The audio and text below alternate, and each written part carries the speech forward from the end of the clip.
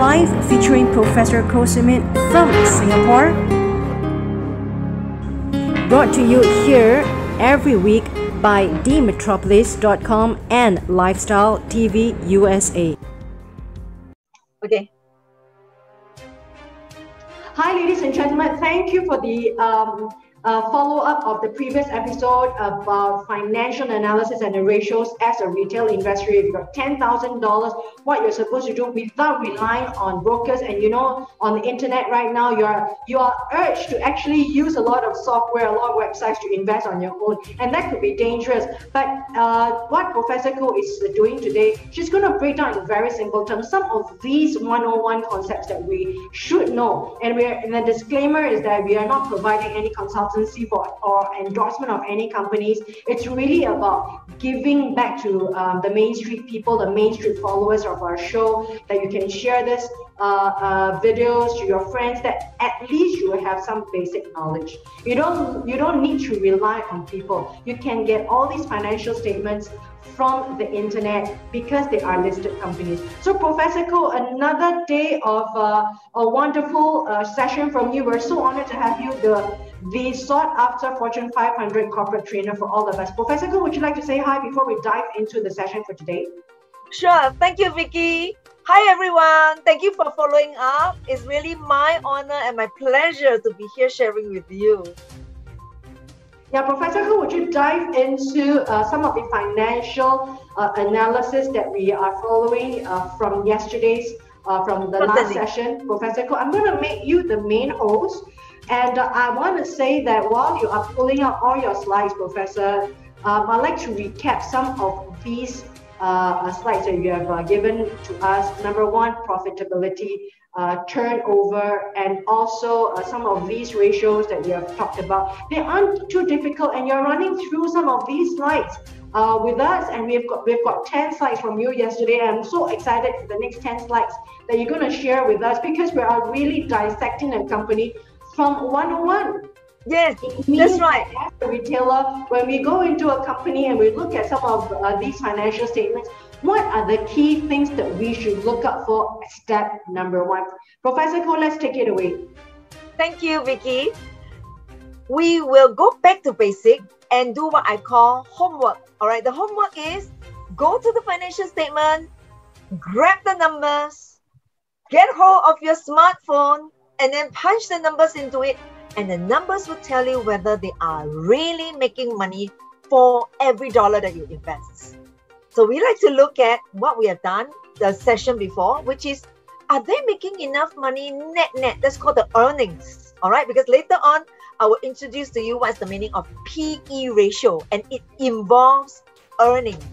But we also want to know whether if this company is productive, are they generating enough, or what I call excess profits for every dollar of the assets that it invests the money in. Then we go for the return. We look for ROI. But because we are buying shares in this company, we want to know, for every dollar of my investment, is it worth? Because as an investor, we look at opportunity costs. If I can do this, I can use this $10,000 better elsewhere, earning something like 10%, then why am I investing in another stock that's giving me only 5%? It really doesn't make economic sense. Yeah? So we want to use this as a benchmark to compare against an alternative investment possibility. Yeah. Now, we also talk about how efficient, you know, we're from Singapore. We are a country where we emphasize a lot in excellence as well as in productivity. How do we get productive? How do we get efficient? Is to make every single dollar. We have good management skills, technology, so that we bring about sales. So this is called turnover ratio. Yes. So now the next step that I'm going to bring you in is to combine this turnover to get what we call return on assets. So if you recall, Vicky has yesterday, she's my best student, you know, student in inverted commas. She will recap every day what are the things that we have she has taken away. So she wants to know, what is my return per dollar of assets? Yes. Now and this is a function of two ratios. The first ratio was what I introduced yesterday. It's called profit margin, abbreviated as PM. Yes. Now, this is called activity ratio. This is called productivity or efficiency. How efficient are you in turning around fast enough? The faster, the better. And therefore, we now know in order to generate a good return, you either find a service or a product with high margin, or it could be something with very thin margin because it's competitive. Then you win your competitor, the company wins the competitor by being super efficient, full utilization of the assets. And that's how we call it efficiency. Then we turn our attention to the angle of an investor. As an investor, I want to know if I could make use of other people's money.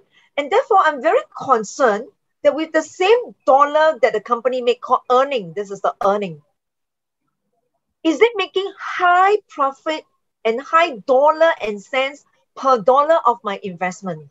So you see, this ratio, again, is A divided by B, helps me to gauge whether the board of directors, the top management who is running this company for which I'm an investor, are they operating a profitable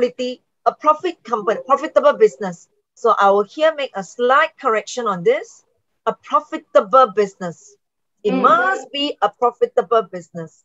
And a profitable business does not depend only on high efficiency, high profit margin for the right products that they choose, but also make very good use of other people's money.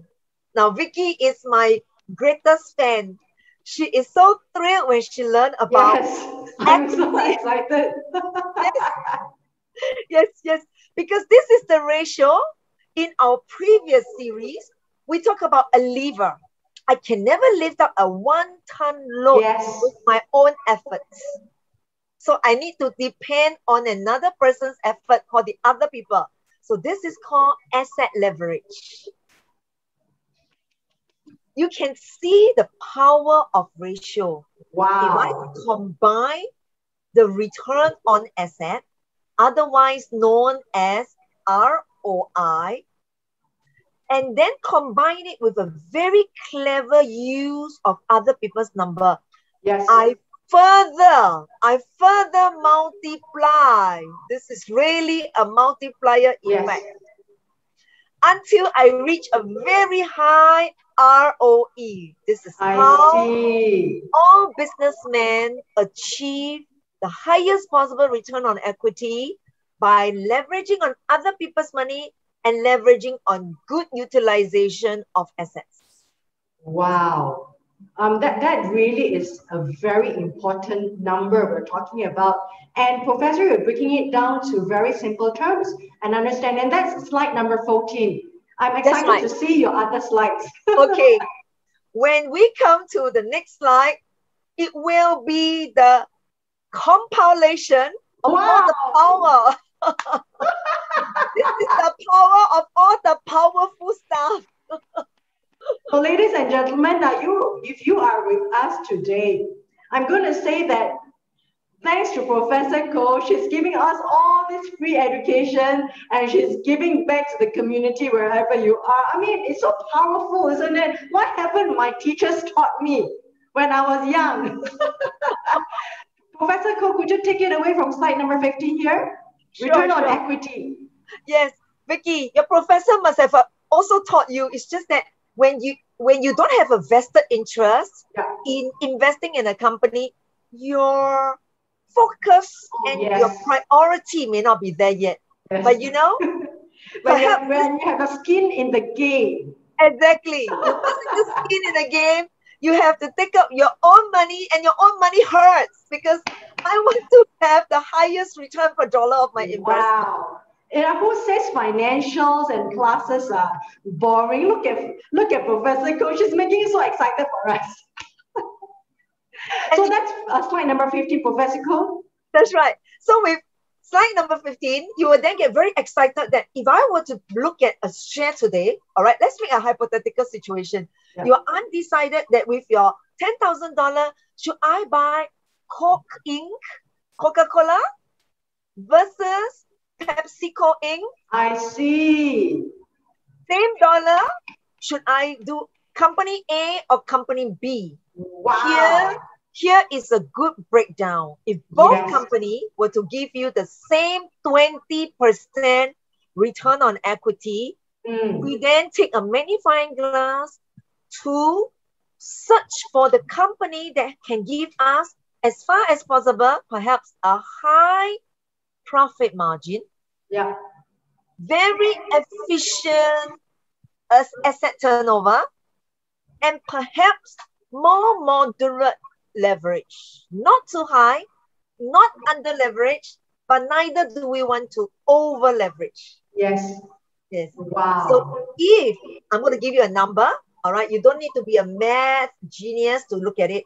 If the 20% for Coke Inc. hypothetically is made up of 1% profit margin only, all right, and maybe 4 times of efficiency, this is in number of times, which is 400%, but they over borrow.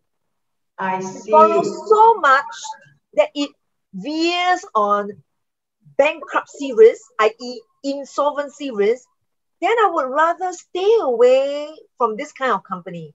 Because it means that if the company were to go into lawsuit by the lenders, as a shareholder, I am a residual owner. My risk is the highest. Yes. But it also gives 20% because it's 1 times 4 times 5 times. So now let's take a look. If this is Coke and the next one is Pepsi, Yeah.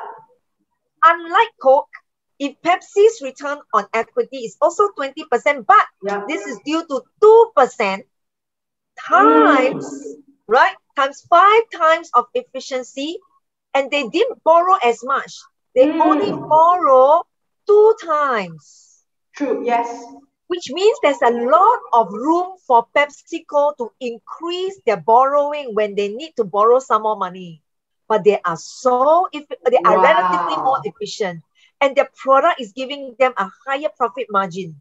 Then we know the right stock to choose is PepsiCo in this hypothetical comparison. Yes, I mean, ladies and gentlemen, let's take a look at this. I mean, it makes everything like demystify. So slide number 15, demystify a comparison across the board of companies, right? And this is 101. We're not talking about very deep, difficult ratios. We're really taking off the ratios from the financial statements. And as retail investors, you need to know something about comparison across companies. And I think slide number 15 just blows my mind, Professor Koh. I mean, I'm so excited. I'm so glad to have you as my fan, Vicky. Let's continue slide number 15, 16, and 17. My pleasure. And therefore, when we buy shares, P ratio. Yes, we're everybody talking about the crown of all the ratios, Professor. Yeah, it is one of the most talked about ratio because people use this again as a benchmark. Yeah. So as to size up whether am I paying too much for the company, or this is just the right price to pay for a listed company. Yes. Yeah. As you can see from the ratio here, it must be referring to a listed company.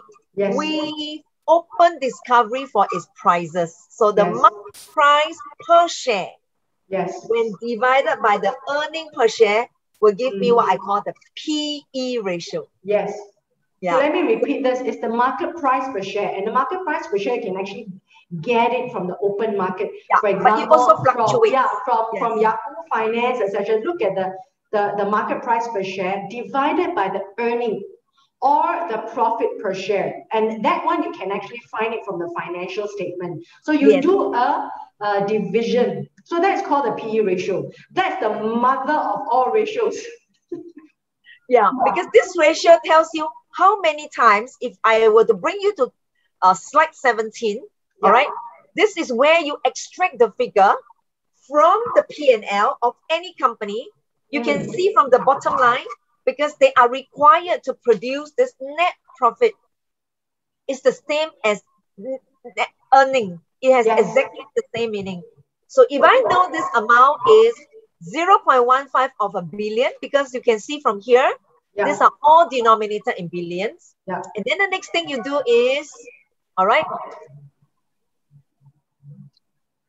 if I am earning 0.15 billion, and the company issues 1 billion worth of shares that is outstanding. So the simple number would be the EPS of this company, which is earning for one share, is actually 15 cents. So that is 15 cents per share. So today I will then go to the market and look at what is the price of the share selling at. If it's selling in the market at $1.50, when $1.50 is divided by the earning per share of 15 cents, then you have this hypothetical situation that the PE is trading at 10 times. So that is PE for you, Vicky. Yes. And of course, it means also the higher the better, isn't it? Yes. Normally, PE is interpreted as a benchmark, and it changes from industry to industry. So you ask a very good question. Is it the higher the better? It depends. All right. So I will show you in a while. Let me just bring you to a website that I have looked up in preparation for this talk. I have the pleasure of showing you a company which is quite well known now, especially in Singapore. Yeah, we don't have many companies that successfully got listed on the stock exchange of Singapore. Yes. And let me introduce Nanofilm Technologies International Limited. Now, this company was listed successfully in 2020. All right. Yes, just last year. And you can see how they are trading. It has a PE ratio of 44 times. I will show you where to find this. Yeah, this is just humongous. Yes. This PE ratio of 44 times is in fact underpricing Nanofilm, because all the shares listed on the stock exchange related to technology are trading way above 44, Vicky. Oh, wow. They are way above 44.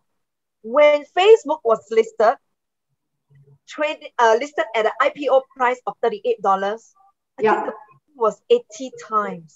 80 times. That is like blows the mind. But this is the kind of valuation for the American market. Yes, for tech stocks. So that is why I bring this up as an example, because you'll get so excited, you know, when you see this thing. PE ratio is deemed by people in US as being low. That means you are making it cheap. Why make it so cheap and make it look so bearish?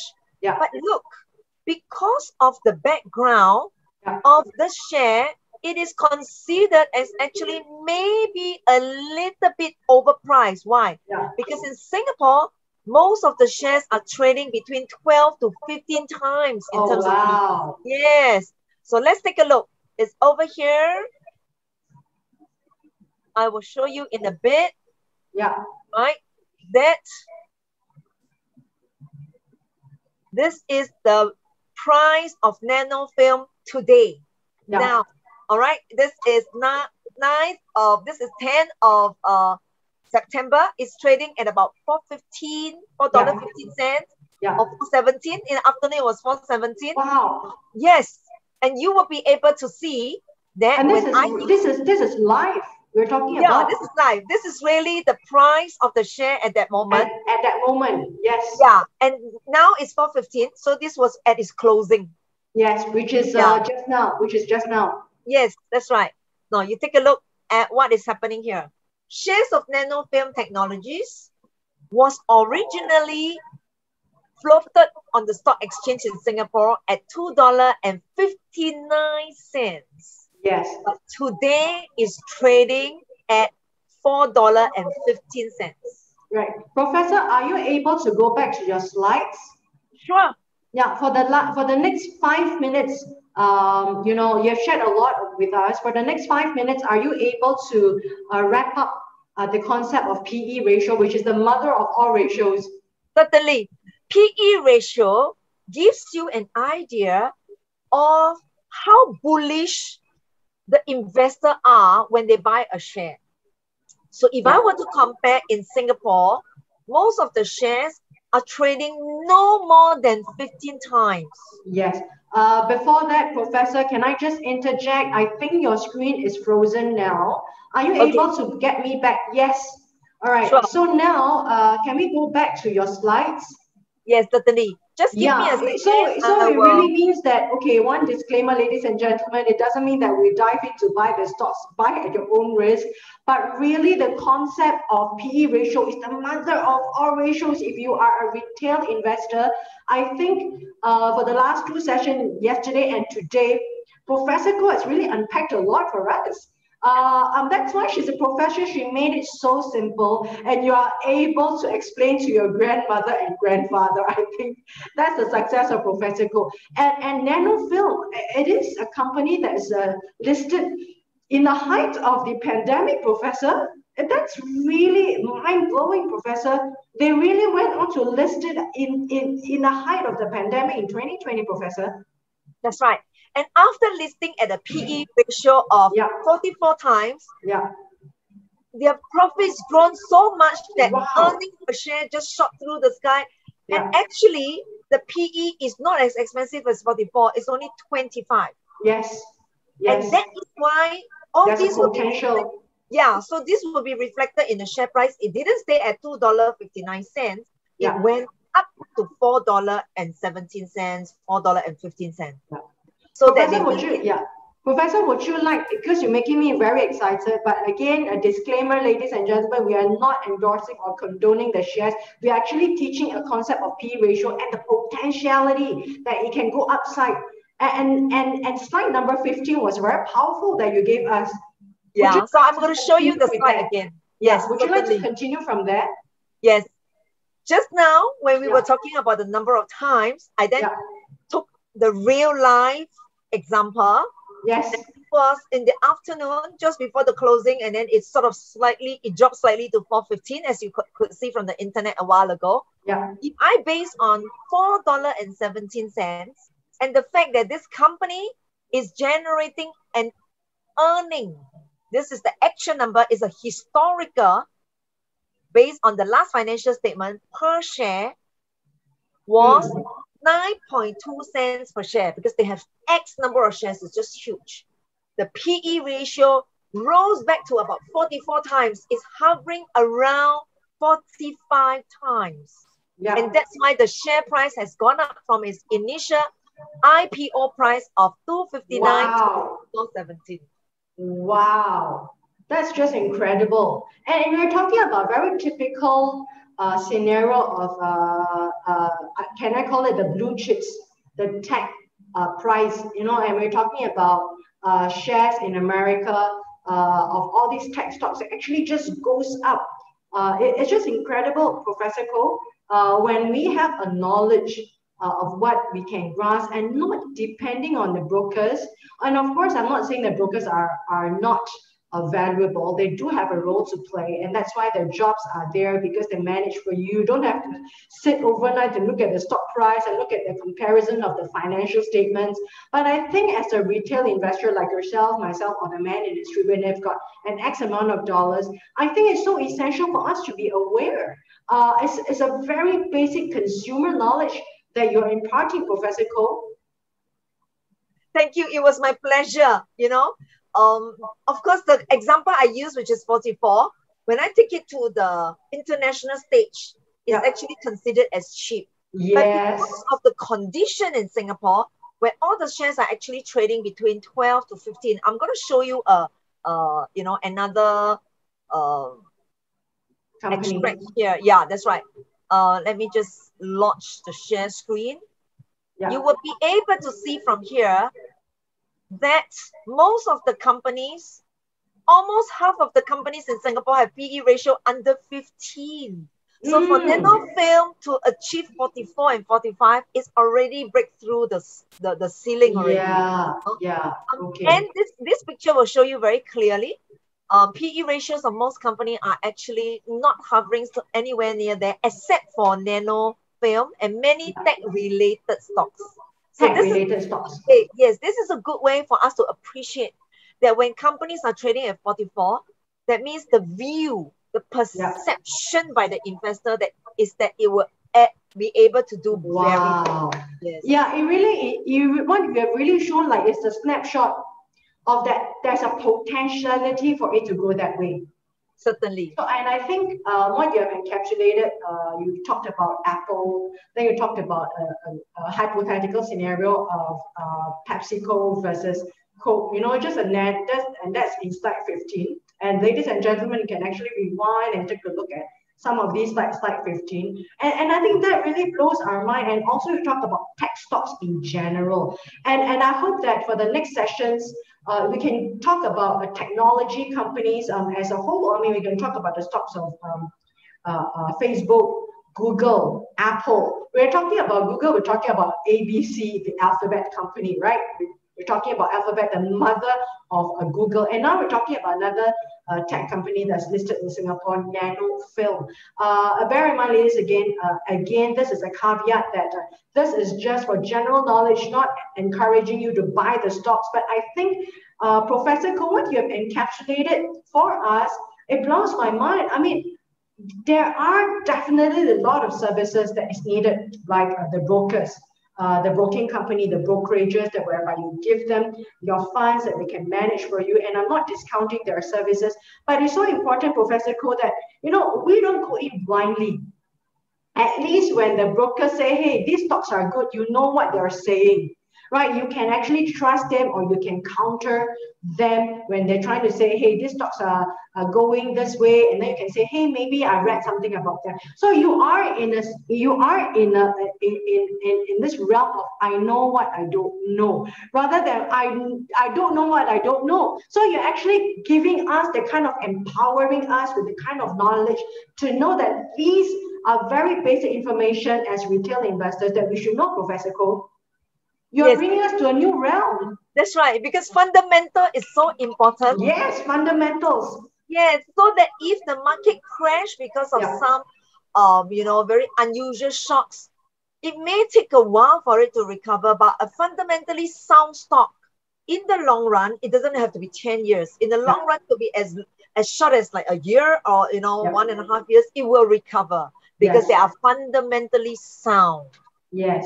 Yeah. And you're talking about the stocks here, and really it's just about one snapshot of some concepts you're imparting, but definitely a more and more episodes. You're going to give us much more analysis and much more understanding of the financial statements. So Professor Koh, thank you so much to you, and also the ladies and gentlemen who are tuning into the show. What a mind-blowing session we have got. I mean, ladies and gentlemen, all brokers out there and all people who are talking, who are experts, sit down and let's listen to Professor Koh with no disrespect. No, they all should really sit down and listen to you, because you're able to explain in very, very basic terms, and that excites me. And you are able to explain it with such generosity of your knowledge and with such passion coming from you.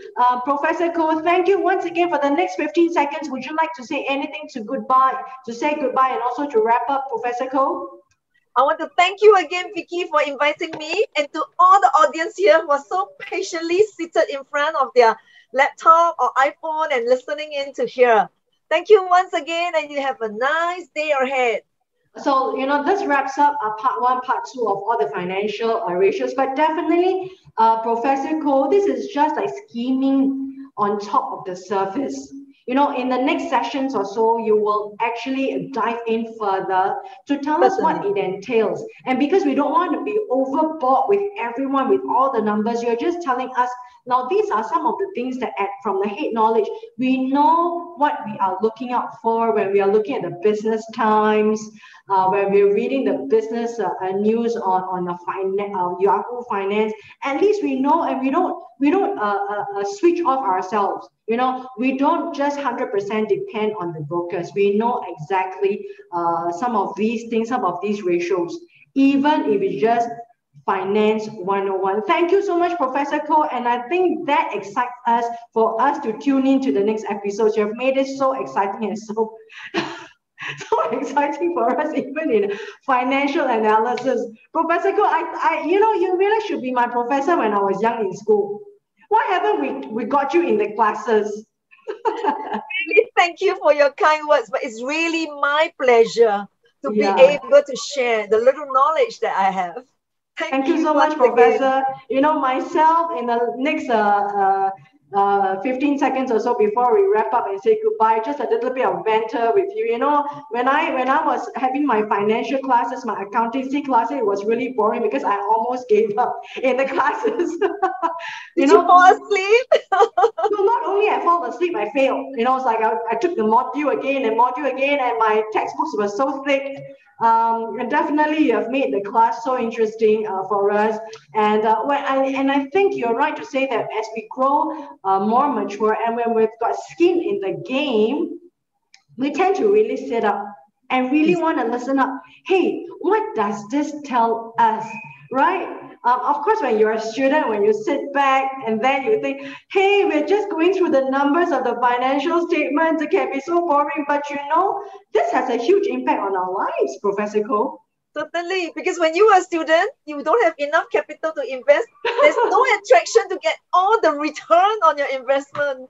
Yeah, and also that textbook that is about 300 or 400 pages, they're just numbers and numbers and numbers. It doesn't mean anything to you when you're just 18 years old. But I think what you have shown is that, yes, when you are 18 years old and now you look back, what you are actually studying now, like your students who are now 18 years old and 19 years old, when they're looking at your financial classes now, I mean, there's a huge impact on what they're studying now. I mean, it's not boring at all. Professor Koh, you have made it so interesting, so powerful for us. Professor Koh, thank you. For your nice words. Thank you so much. I appreciate it. Ladies and gentlemen, please tune into the next EP, the next session with Professor Koh. Another wonderful session with her that she has been so kind to make it complimentary for us in the internet world. Thank you, Professor. Thank you. Bye-bye.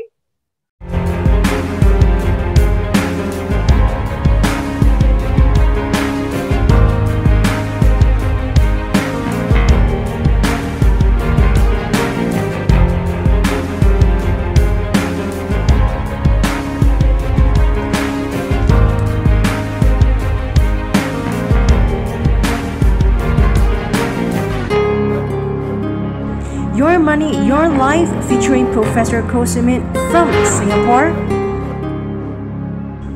Brought to you here every week by themetropolis.com and Lifestyle TV USA.